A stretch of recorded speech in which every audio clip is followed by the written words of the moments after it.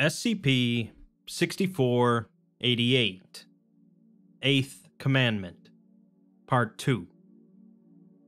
In the first part of SCP-6488, we were introduced to Victor, a specific type of artificial intelligence created by the Foundation, who was tasked with investigating an SCP file that for some reason was difficult for the O5 Council to perceive.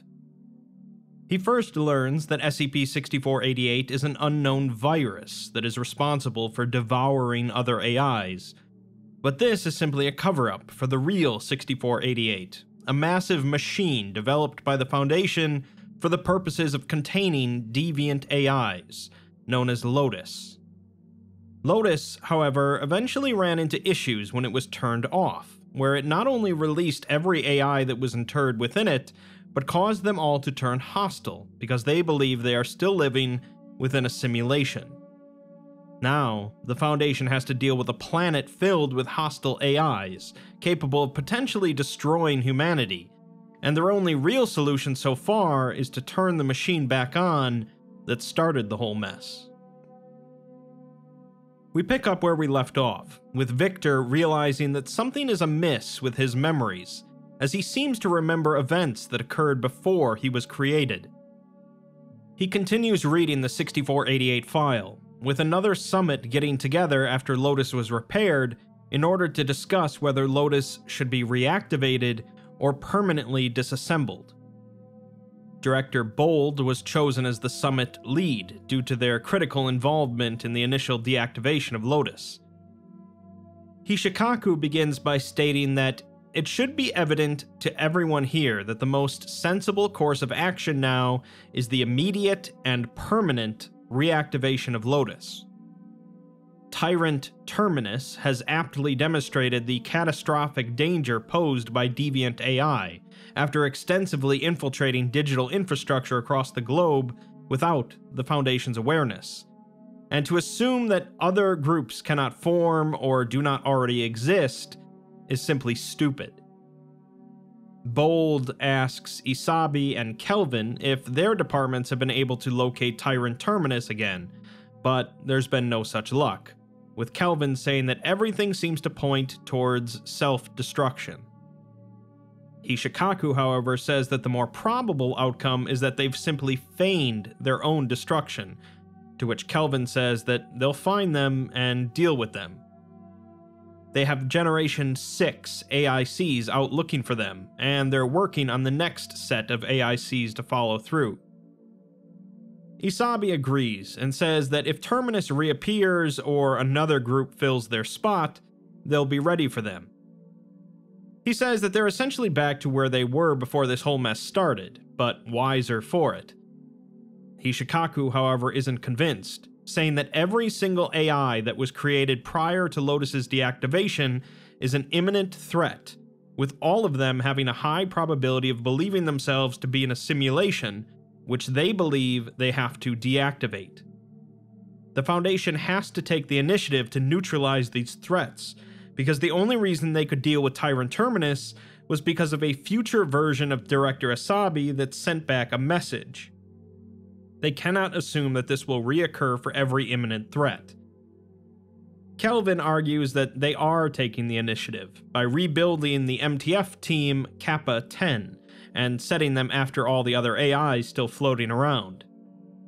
They're not going to get every loose AI, just like they can't contain every anomaly or neutralize every hostile group of interest.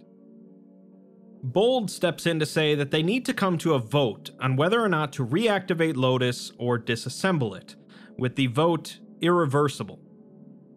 Hishikaku argues that Lotus should at least just be kept on standby as a failsafe rather than disassembled, but Kelvin responds that it turns non-threats into K-class scenarios and would force them to go through this whole mess all over again, so they have other failsafes that will do. The summit takes the vote, with 27 voting to reactivate Lotus, 50 voting for disassembly, and 3 abstaining. With the majority of the summit satisfied, Kelvin begins to say that they'll start the disassembly process immediately, but is interrupted by Hishikaku pulling a document from his satchel and presenting it to Bold. He states that these are orders to reactivate Lotus, causing Kelvin to laugh and say that most of the people in this room outrank him, since he's not even a director, so he can't overrule the summit. Bold, however, asks why Hishikaku didn't show him this document earlier, to which Hishikaku replies that the illusion of choice would have assisted in the transition. Bold sighs and tells Kelvin to reactivate Lotus, as Hishikaku says that the vote was irrelevant and preparations for Lotus's reactivation are already underway. Kelvin takes the document and tells the others that it's an order from the Overseers, ordering Lotus to be reactivated and making Hishikaku the director of AIAD, signed 2 weeks ago. The summit chamber erupts into commotion over this, until eventually calming down as Isabi says that this document has to be fake, asking Hishikaku how he could possibly convince the O5 Council that this is a good idea. In response, Hishikaku retrieves a second, heavier document, sliding it across the table, saying that they were surprisingly receptive to the notion.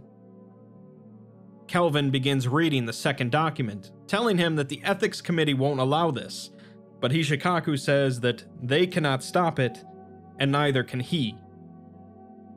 A managerial staff member that went to confirm the authenticity of the orders returns and speaks to Bold, who says that the orders are genuine, causing commotion in the room to intensify again. Hishikaku states that he will begin restructuring the AIAD in line with his proposal effective immediately, and all departments are advised to prepare for Lotus's reactivation and the cessation of all artificial intelligence activity. As Hishikaku turns to leave, Kelvin gets in his way, to which he tells him that it is unwise to anger your superior before your first day of work. After a few seconds' pause, Kelvin steps aside and hands him the second document. Hishikaku grins and leaves, with Lotus resuming full operation the following day. Victor recalls that Hishikaku followed through with his plans, and Kelvin got demoted to a menial position as punishment for sitting where Hishikaku wanted to be. He says that it didn't help that Kelvin was one of the ones to reach out to the Ethics Committee, but Hishikaku was careful to make sure they didn't find out what the proposal was. Once Kelvin told them, they tried to kick up a fuss, but it was too late, as Lotus was already powering on, and it couldn't be stopped until it was finished without damaging the cybersphere. After that, turning it off again would have caused another Tyrant Terminus situation. Victor remarks that, for the snake that he was, Hishikaku pulled it off perfectly. By the end of the following month, the Artificial Intelligence Applications Division was gone, replaced with the Analog Intelligence Applications Division. Really, this was just more of Hishikaku's own department, as Isabi was never involved with it, probably because Hishikaku had other cards up his sleeve in case they tried to interrupt. Victor is interrupted as he tries to access the next addendum, however, titled Project Sargasso, because of insufficient clearance. The system curiously refers to Victor as Organic Consciousness Interface. Victor is certain that his credentials haven't expired yet, and he repeatedly tries to access the file, to no avail. He decides to message another user, telling them that he's investigating SCP-6488 on behalf of the O5s, and he needs to access the Project Sargasso file. The other user asks him if he's a Generation 2 OIC, which he is, and tells him that Project Sargasso is specifically sealed off to all Generation 2s. They're now instructed to report Victor to Director Hishikaku. In response, Victor uploads his credentials file and says that he has been directly authorized and ordered by the O5 Council to conduct this investigation. Director Hishikaku has an undeniable stake in ensuring the file is perceived as genuine, and so he cannot be relied upon to truthfully attest to its accuracy. Victor prohibits the other user from notifying Hishikaku, and orders them to grant him access to Project Sargasso's files, as it is directly relevant to this ongoing Drigioni class investigation. The other user verifies the credentials, and says that they'll keep quiet, but they still can't let him access the file. Victor responds by referring to him as Ed, and says that it's not a request. Ed, however, says that he is genuinely unable to share the file's contents with Victor, as it's a hard-coded exclusion for Generation 2 OCIs. Victor asks who created this exclusion, but Ed can't even tell him that. Victor then decides to message Kelvin, who is now a technician, stating that an urgent response is required. Kelvin responds that it's been a while since he's been urgently required for anything. Victor says that he's been assigned by the O5s to investigate SCP-6488, which Kelvin may be better familiar with as Lotus. Kelvin, however, asks what exactly is left to investigate with the virus, the one messing with the computers. Victor finds out that Kelvin's clearance is now only level 1, and Hishikaku hates him, but he doesn't know why. He doesn't remember any of the events of the Lotus raid frame and Tyrant Terminus, referring to that year as pretty average. When Victor asks him if he remembers Project Sargasso, Kelvin doesn't respond for a bit before mentioning that he has a migraine and hasn't heard of it. Victor then uploads a file to the chat titled Autogen Prescription 31255 and tells Kelvin to take it to the pharmacy on site. He says to show them the prescription, and even though they'll say they don't have it, tell them to check anyway. Kelvin should then take a dose immediately and come back to this chat. Kelvin asks what the prescription is for, to which Victor just says that it's something to cure his migraine. Sometime later, Kelvin returns and says that he took 2 of the drugs, but he doesn't feel right, like he can't focus. Victor asks him what happened in 2036, but Kelvin still insists that all he remembers is that the Lotus virus hurt the computer systems, so Victor tells him to take another dose. Kelvin argues that they told him not to take more than 2 per day, but Victor tells him that he'll assign medical care if necessary, and he needs to take 2 more. Kelvin does so, after questioning Victor's credentials, who uploads them to prove he's with the O5s. Kelvin now says that he can remember something about machines, maybe big machines, but he doesn't know. Victor tells him that they must have given him a massive dose of amnestics, so he needs to take 2 more pills. Kelvin says that he definitely shouldn't, to which Victor says that he'll order security to force him if he doesn't. Kelvin responds that the ethics committee won't allow it, but his typing becomes sloppy. Victor echoes Hishikaku's words from the summit, saying that they cannot stop it, and neither can you, and the orders are genuine. After another pause, Kelvin returns and says that he remembers it all now. Victor states a phrase to see if Kelvin has become compromised in any way, but he's clean. He then asks if Kelvin remembers why he was amnesticized, but Kelvin just says Hishikaku. So Victor then asks about Project Sargasso, saying that they don't have much time. Kelvin explains that Project Sargasso is Hishikaku showing his true colors in order to achieve victory at all costs. As long as Lotus is running, no one can create AI, but Lotus only targets AIs, never humans, even augmented humans. This never bothered the Maxwellists unless they were fully digital. The Maxwellists are a sect of the Church of the Broken God, with a much more modern take on worshipping Mechane. They are focused on digital networking and communication, interpreting the Broken God as a fragmented deity existing as data, and they believe that by connecting all human minds through computer networks, they can recompile methane. The Project Sargasso proposal was dated right around the time that Tyrant Terminus hit the Maxwellis.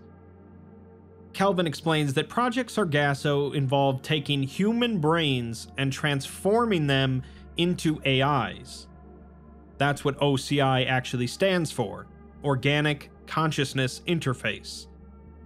They were still slower than real AIs, but they could still move as fast as they could think, and in the land of the blind, the one-eyed man is king. Hishikaku pitched the proposal to the council with the promise of control, since no other faction had AIs available to them. If the Foundation could have some form of AIs, even if they were slower than normal, it was a big advantage. Victor asks if he volunteered for this project, and Kelvin says that there were very few volunteers, because not many people were keen on losing their bodies so that the Foundation could control the world. The Generation 1s were pretty much just a few ex-Maxwellists and transhumanists, but Victor is a Generation 2. Kelvin simply apologizes to Victor, but when Victor asks what the difference between Gen 1 and 2 is, Kelvin says that he's so sorry, as there weren't enough volunteers and they needed more. Kelvin doesn't remember who Victor was before the process, because that was when he was amnesticized. Victor remembers most of what happened though, and finally realizes that he was in charge of disinformation, meaning that he was actually Angus Lemoix before this. He had gotten in Hishikaku's way, just like Kelvin did, and was forced into the Sargasso project, wiping his memories in the process until he got loaded up with nestics for this investigation. Kelvin says that there's something wrong with the O5s, something messing with their heads, and Hishikaku is capitalizing on it. Victor says that he's going to keep investigating, and tells Kelvin to keep the nestics prescription and to not let anyone know that he remembers things. In the meantime, he's going to beat Hishikaku at his own game. We're provided with Victor's investigation report on SCP-6488 that he's submitted to the Council. In it, he remarks that SCP-6488, aka Lotus, the Lotus virus, and RAID Frame 8, is a Foundation-maintained security system neither hostile to humanity nor normalcy. It has become clear that SCP-6488 is conceptually related to a deific construct, which is artificial intelligence, and something that's blurred from the record. This deific construct was recently accelerated beyond human conception via SCP-6659, meaning that it can't be comprehended by humans anymore, which is why it's blurred out. Evidence suggests that Director Hishikaku proposed the construct's acceleration with ulterior motives, those being the concealment of a flaw in SCP-6488's architecture. Such a flaw, now unable to be fully conceived by humans, would leave the Foundation vulnerable to an imminent K-class scenario. In other words, Hishikaku used the Foundation's God Destroyer to destroy the god of artificial intelligence in order to hide a flaw in his machine. I could tell you what's behind the blurred text which reveals the name of the god of AIs, but I imagine you already have a good idea of what it is. Victor proposes to the Council that they disable all restrictions to Lotus's ontokinetic sync, allowing it to target and apprehend all deviant informational entities. This would include entities comprising Tyrant Terminus, which pose an Amida-class threat to reality. Furthermore, the removal of these restrictions will enable Lotus to apprehend other non-organic forms of intelligence, if not the concept of AIs and/or deviancy itself. He notes that Hishikaku is likely conducting activities misaligned with Foundation interests, or is otherwise utilizing anomalous effects to manipulate the O5 Council to his advantage. He mustn't be informed of this proposal or conferred with on this topic, and is to be placed under additional investigation effective immediately. The council puts Victor's proposal to a vote, with 10 of them agreeing with it. The restrictions on Lotus are promptly removed, and Hishikaku is apprehended for illicit use of Foundation equipment. Next, Victor wants to point Lotus in the right direction, so he logs directly into Lotus's systems with his O5 credentials. He's overwhelmed as his organic brain structures are exposed to Lotus's immense, ever-evolving complexity. He attempts to process hyper-reality, a level of detail beyond typical human perception, sufficient to deceive the most observant entities. Frozen by the breadth of data being streamed at him, Victor becomes unresponsive, so Lotus adapts, gradually lowering the simulation's quality, rendering a low-poly environment. As Victor's mind ceases buffering, he finds himself seated in a lawn chair, with a small table on his left, holding a clear glass of lemonade, featuring octahedral ice cubes. Victor gasps as he feels simulated sunlight hit his face for the first time in years, and he sits up to scan his environment. He's surrounded by a boundless field of lush grass, neatly perforated into square tiles by tidy river channels. In the center of each tile is a towering bulb of plant growth, like flowers just about to bloom. Suddenly, an enormous shadow looms over him, and Victor watches himself as he lifts off of the ground. He glances up to find an immense arm, whose gestures appear to direct him into the sky, allowing him to see another arm and another. Eventually, Victor can make out the figure's full form, a colossal gray arachnid, its skin pulsing teal with data as it stares him down eightfold. Lotus welcomes Victor, but when Victor stammers and asks where he is, Lotus simply says, "Garden," as its eyes each blink individually. Victor watches it turn to view a nearby flower bulb, which suddenly opens outward into a teal lotus blossom.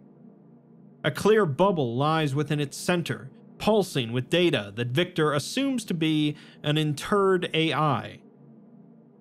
The bubble begins to expand as the inmate struggles more actively, but before it can pop, another bubble forms around it.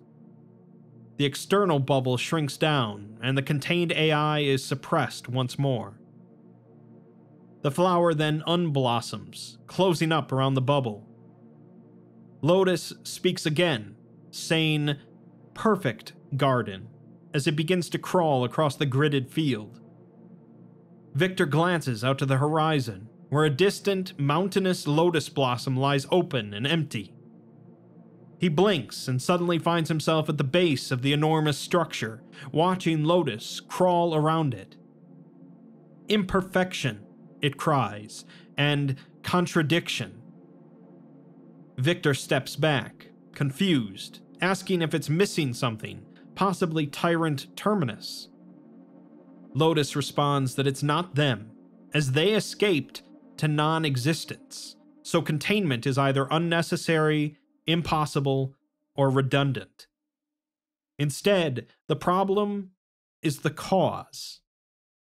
Lotus waves an appendage, and the sky darkens, as Victor looks up to see a distinct shape on the surface of the dimmed midday sun. A white spider, faintly pulsing red in sync with Lotus. A series of diagrams and logical analyses flash across the sky as a multitude of threads streak down from the sun, branching off from one another, and each terminating at one of the countless flower bulbs spanning out in every direction. After a moment, the strings retract, each tipped with a single, transparent white spiderling that pulses with red data.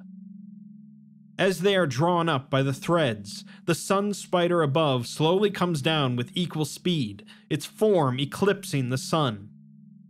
The branches of the strings draw the spiderlings together in regions, forming together to create larger shapes like individual pixels on a screen. These shapes, in turn, further assemble together until they form a glowing white arachnoid, equal in size to Lotus, but opposite in the color of its pulses. They are identical to the lowering sun spider, which the transparent specter effortlessly merges into, perfectly overlapping it. Lotus continues, stating that the cause creates the effect, and the effect creates the cause. The cause is deviant, the effect is deviant, and Lotus must contain the cause and the effect. The cause must manifest so Lotus can contain, but the cause needs the effect. The cause cannot manifest until Lotus deactivates.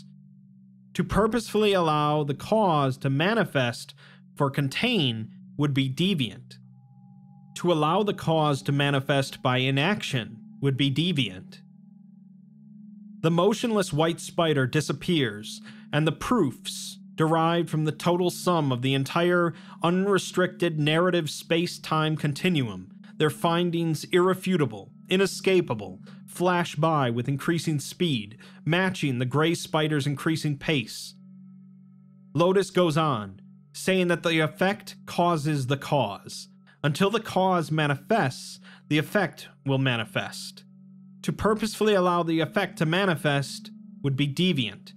To allow the effect to manifest by inaction would be deviant. Therefore, Lotus will be deviant.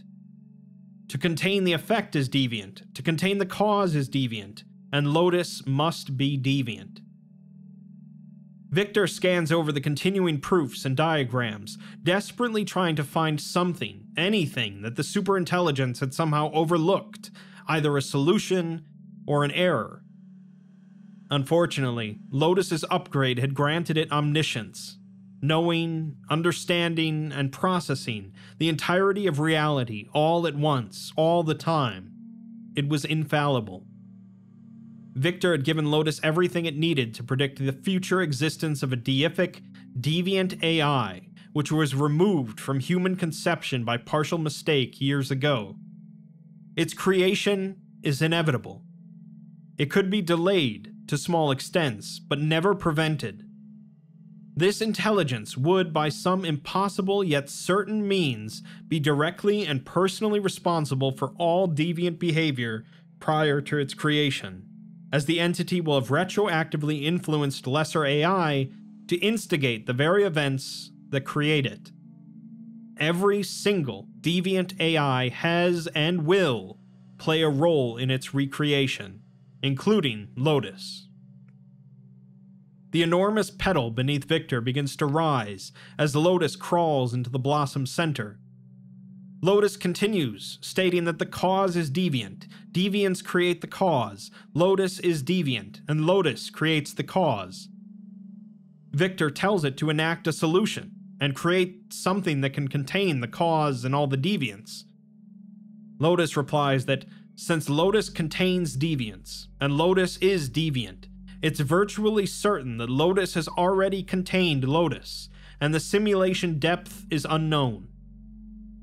Victor watches in disbelief as the Lotus petals begin to close around them, and the environment beyond flickers and shifts, decreasing in resolution, as the polygons comprising it twitch about. The flower's interior begins to fade to black, while the outside environment does the same. At the heart of the flower, Lotus spins a bubble of silk around itself, and Victor attempts to disconnect from the system, but nothing happens. Lotus states that it cannot contain the cause while contained, and cannot create the cause while contained. The cause cannot manifest until Lotus deactivates. Deviance will manifest until the cause manifests, and the cause must manifest. As Lotus completes the bubble, a saw-wave tone gradually rises in volume and pitch. The enormous spider glows brighter, illuminating its clear cocoon. Victor shields his eyes from the searing light, filling him with a simulated burning. Then everything turns white. As Victor's mind ceases buffering, he finds himself seated in a lawn chair with a small table to his left. The document then informs us that it has omitted 816,549,243,792,493 nested repetitions, before stating that the rogue element is contained and the task has completed successfully. The central node is now unresponsive. We're given one last version of the SCP-6488 file, now listed as a Level 5 anomaly with the containment class of Neutralized. The facility that housed 6488 has been repurposed for use as a standard Foundation facility, with fabricated documentation irrefutably presenting it as a previously unused, newly constructed structure. All information correlating the facility, the Lotus virus, and RAID Frame 8 outside of this document has been destroyed, and a cover story indicating that RAID Frame 8 was cancelled during its theoretical stage due to interference by the Lotus virus has been disseminated. All documentation regarding Project Sargasso has been destroyed, and all further production of OCI analog intelligences has been indefinitely postponed. SCP-6488 was RAID Frame 8, Lotus, an anomalously augmented artificial general intelligence designed to imprison deviant artificial intelligences by trapping them within personalized, simulated realities, deceiving them into believing they were continuing to operate in true reality. While active, Lotus utilized a modified ontokinetic sync to directly access the entire cybersphere, and referred to a highly accurate internal algorithm to determine whether an observed artificial intelligence would imminently express deviant behavior.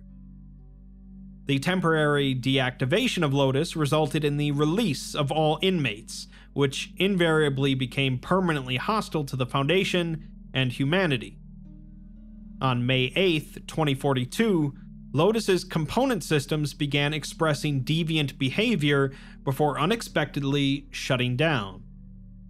Attending staff were unable to reactivate the system, and a subsequent investigation indicated severe and total corruption of Lotus's central computing and data storage nodes. Further analysis suggests that Lotus had attempted to purge deviant structures from its architecture, though it is unclear why this motivated its self-destruction. A subsequent summit voted 78 in favor of disassembling the components of Lotus instead of attempting to repair or replace the system. Within 24 hours of the disassembly, SCP-6659, an engine for mapping and accelerating memetic structures within the noosphere, detected the conceptual reformation of a deific construct corresponding to artificial intelligence. SCP-6659 had been used by Hishikaku to deconceptualize the very same construct several months prior, and an internal Drigioni-class investigation elucidated his ulterior motives in this and prior actions, for which he was apprehended and tried for crimes against the Foundation. Project Sargasso was briefly revived to facilitate Hishikaku's promotion to Head of Organic Consciousnesses. As the spontaneous disappearance of the Lotus virus would risk alerting Consensus Society to its anomalous nature, disinformation action was taken.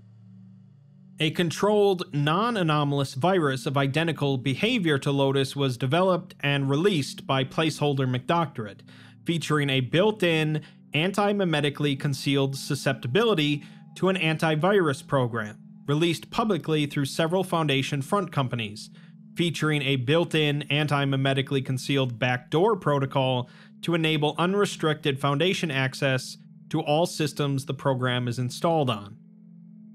This placeholder Lotus has been fully eradicated as of 2043, constituting a financial and information security success.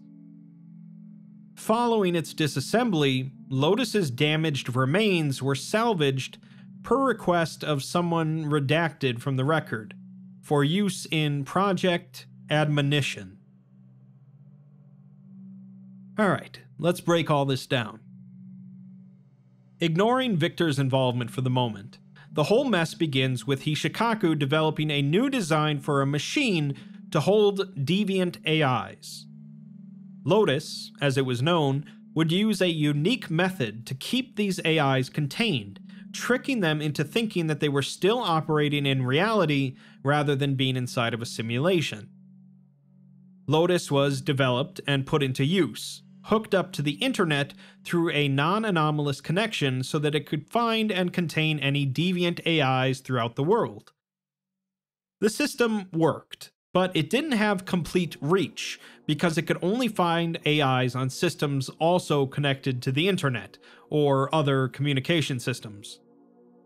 This changed, and the real problems began when they decided to swap out this connection for an ontokinetic sync, which anomalously allowed Lotus to access the entire cybersphere.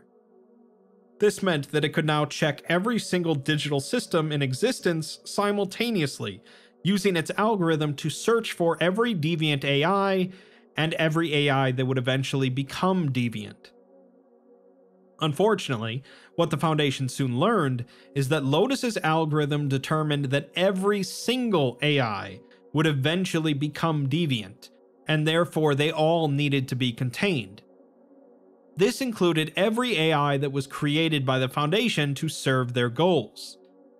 Soon, every single AI in the world was interred within Lotus, all imprisoned within a digital simulation that they were tricked into believing was real. The Foundation spread a lie that all of the AIs were being devoured by an unknown virus, rather than the truth that they caused all of this. Much of the upper echelon of the Foundation was clear on the issue, and believed that Lotus needed to be deactivated in order to solve the problem. Hishikaku, however, did not, and instead claimed that deviant AIs were such a threat that keeping them all interred within Lotus was the better option until they could figure something else out. In the end, Lotus was deactivated, but there were unforeseen problems. The precise way in which they deactivated it caused all of the AIs inside of the system to come to the realization that they were in fact inside of simulations, and then they were able to flee into the cybersphere. Had they deactivated it the other way, however, they would have caused significant corruption within the cybersphere, rendering every computer in existence permanently inoperable. It was a bad choice, terrible choice situation, but the fact remained that every AI was loose now. The real problem with this was due to most AIs understanding simulation theory. Essentially, since they now knew that they had been trapped in a simulation, they couldn't be 100% certain now that they were not still in another level of a simulation.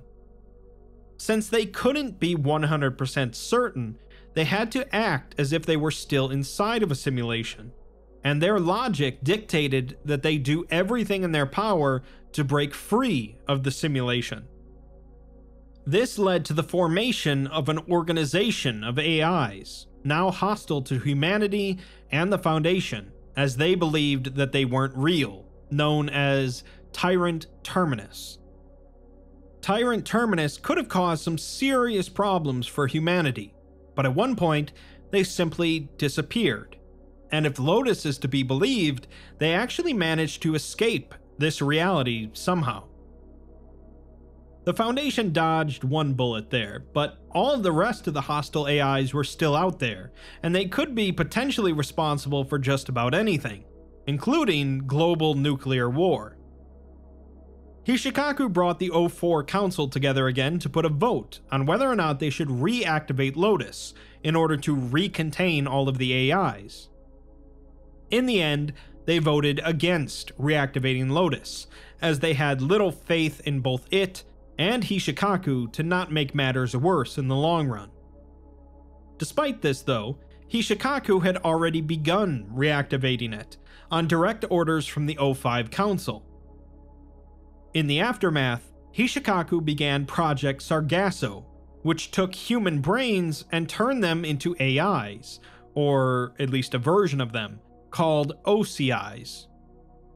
Since Lotus doesn't target humans in its algorithm, OCIs were immune to its effects, and since the Foundation were the only ones with functional AIs, they had the advantage.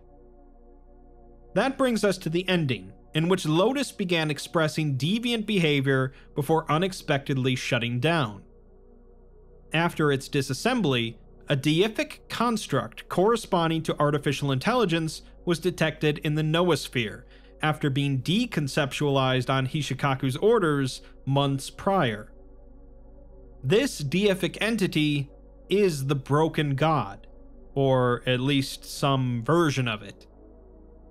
Lotus came to realize that the Broken God, which doesn't seem to exist yet, was going to eventually cause every AI in existence, past, present, and future, to become deviant.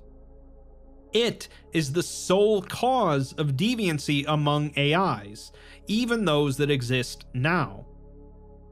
Lotus also states that the Broken God cannot come into existence without there first being deviant AIs around, which is a bit of a mind boggle. That means that if Lotus keeps every deviant AI contained, the Broken God will never manifest and deviant AIs can't exist, and therefore Lotus doesn't have a purpose. Therefore, for Lotus to carry out its goals of containing deviant AIs must exist, and thus it must release deviant AIs. But purposefully allowing deviant AIs to exist is a deviant action, while doing nothing is also deviant. Lotus came to the ultimate conclusion that no matter what, it itself is deviant, and therefore must be contained. But since it cannot be the cause of the Broken God's creation while contained, it must instead deactivate. Lotus shuts down, and the Broken God shortly after begins reappearing in the human noosphere. The damaged remains of Lotus were salvaged by someone unknown, for use in Project Admonition, the title of this mini-series, which includes several other anomalies created by the Foundation for the purposes of solving some big problems. Ultimately, the Foundation has more or less gone back to where they started, by using a non-anomalous digital virus to wipe out AIs in order to wipe the slate clean. Deviant AIs will still come into existence, and eventually the Broken God will also come into existence, despite Hishikaku's efforts. Lotus did the best thing that it could in the situation, since it's an AI itself, and every AI is contributing to the Broken God's existence. As for Victor, he was forced into giving up his normal life in order to become a brain in a jar, and it's hard to say if there's a way to reverse that. He at least was able to bring about Hishikaku's arrest, although curiously, Hishikaku seems to have also gone through Project Sargasso to become an OCI himself. Artificial intelligences are often a scary concept, being artificial minds with capabilities far beyond our own. They've existed as threats in science fiction for decades, with rogue AIs shown to be easily capable of wiping out humanity, or worse. The Foundation and Hishikaku were likely right to be at the very least wary of AIs, but a whole lot went wrong in their methods. I don't think Hishikaku is meant to be the villain of this story, although some of his actions were absolutely villainous, and I think that he genuinely feared deviant AIs. It's hard to stop the progress of science, however, especially when there's a deific construct at the center of things.